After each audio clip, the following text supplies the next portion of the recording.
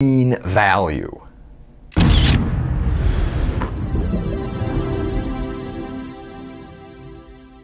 Remember the mean value theorem?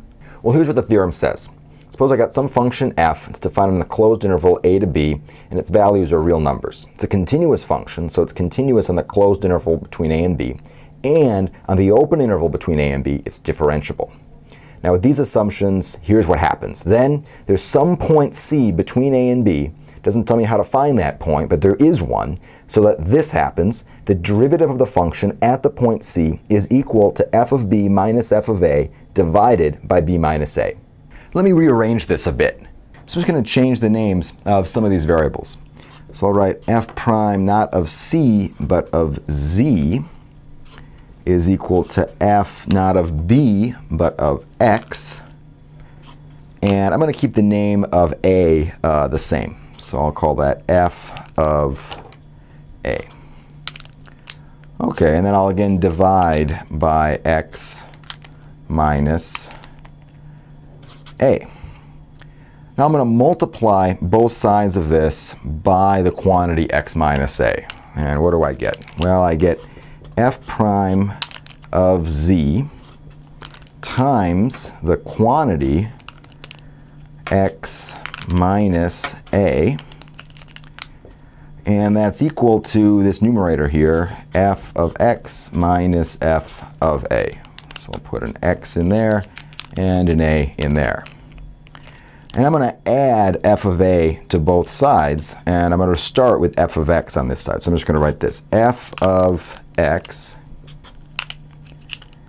is equal to what? F of a plus this quantity here, f prime of z times x minus a. Why would I want to write it that way? Well, I could write this in yet another way. I could write it like this. This is the same thing here, but just written a little bit differently. F of x equals f of a plus a remainder term, r sub 0 of x, where r sub 0 of x is this, the derivative of f at some point z between x and a, divided by 1 factorial, which is just 1, times x minus a to the first power. But when I write it like this, it looks exactly like an instance of Taylor's theorem. Well, let's remember what Taylor's theorem says. So suppose that you got some function f, takes real inputs, produces real outputs, and I'm just going to assume it's smooth. I don't want to worry too much about the exact differentiability conditions that I need. All right, and f of x is a sum, little n goes from 0 to big N, of the little nth derivative of f at the point a, divided by n factorial, times x minus a to the nth power, plus this remainder term, big R sub big N of x. Then this happens. Big R sub big N of x is given by this, the big N plus first derivative of f at some point z between x and a, divided by big N plus 1 factorial times x minus a to the big N plus first power. And think about what happens here when you plug in big N equals 0. And in that case, what you get is exactly what we had before.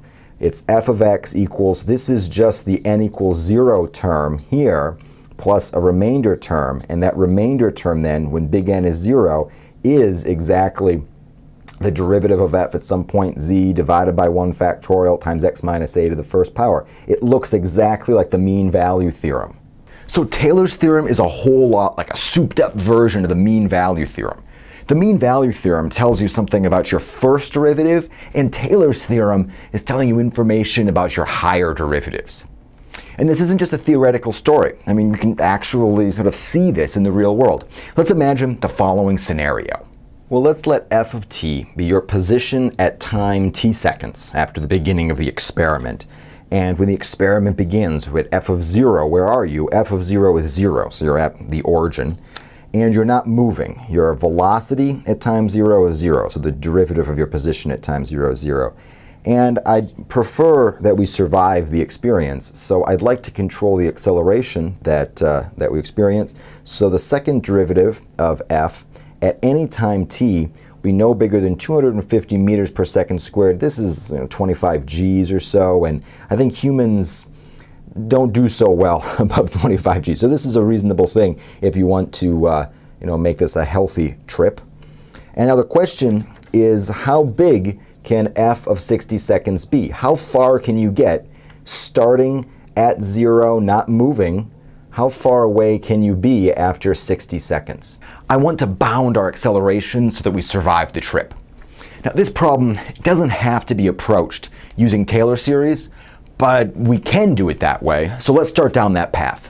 So I'll write this down. F of t is f of 0 plus f prime of 0 times t minus 0, right? Those are the first two terms in the Taylor series expansion for f, plus r sub 1 of t. This is the remainder term. And what do I know about the remainder term?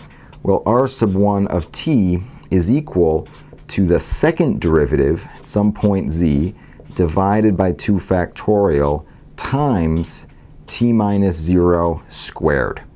I can bound that remainder term. Right, because I don't want to be injured during this trip, I don't want to be accelerating more than about 25 Gs, I can now control something about r sub 1. Right? I know something about how big r sub 1 is. The absolute value of r sub 1 of t is less than or equal to how big can the second derivative be at any point, 250 divided by 2 factorial times t squared. Now I can say something about how large f of t is. So f of t is less than or equal to f of 0 plus f prime of 0 times t plus this quantity. 250 divided by 2 factorial is 125 times t squared. Now I know what f of 0 is. I'm assuming that I'm starting at a point I'm calling the origin. And I know something about the derivative of f at 0. I'm assuming that I start my journey motionless.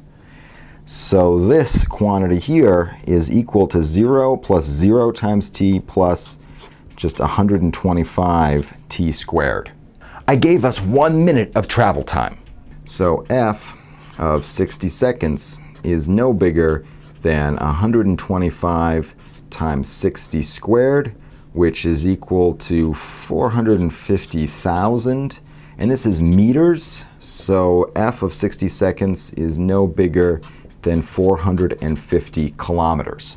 So if we're currently stationary, I'm not moving currently, 1 minute from now, I could be 450 kilometers away and probably live to tell the tale, maybe. But the other issue, of course, is that after that minute, I'm traveling at just some insanely high speed. But, at least I'm 450 kilometers away.